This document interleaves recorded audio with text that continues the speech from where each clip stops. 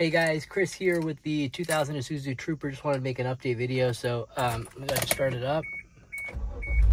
So in the first video, the lights for the rear tires were burnt out, so they weren't turning on.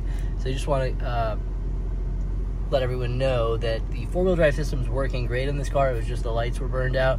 We replaced the light bulbs. It's working now. So now when you drive it in high, you're in rear-wheel drive.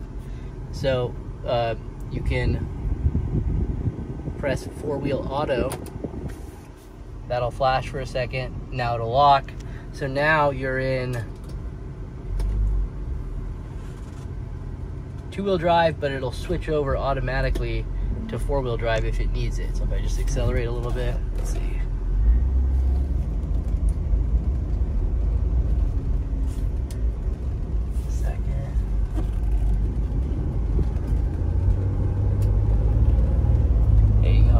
See that it's not quite, it's the first light's lighting up.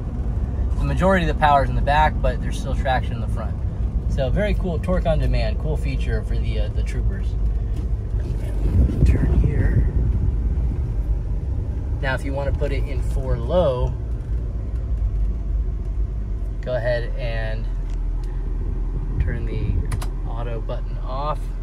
I'll put it back into two-wheel drive. Now we're in two-wheel drive. Go ahead and shift it in neutral. Put it to 4 low.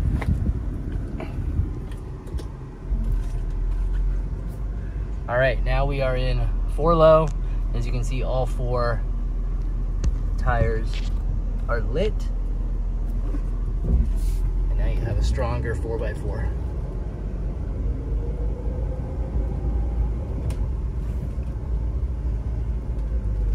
Great system by the Isuzu Trooper, torque on demand. That's how you operate the 4x4 in your 2000 Isuzu Trooper.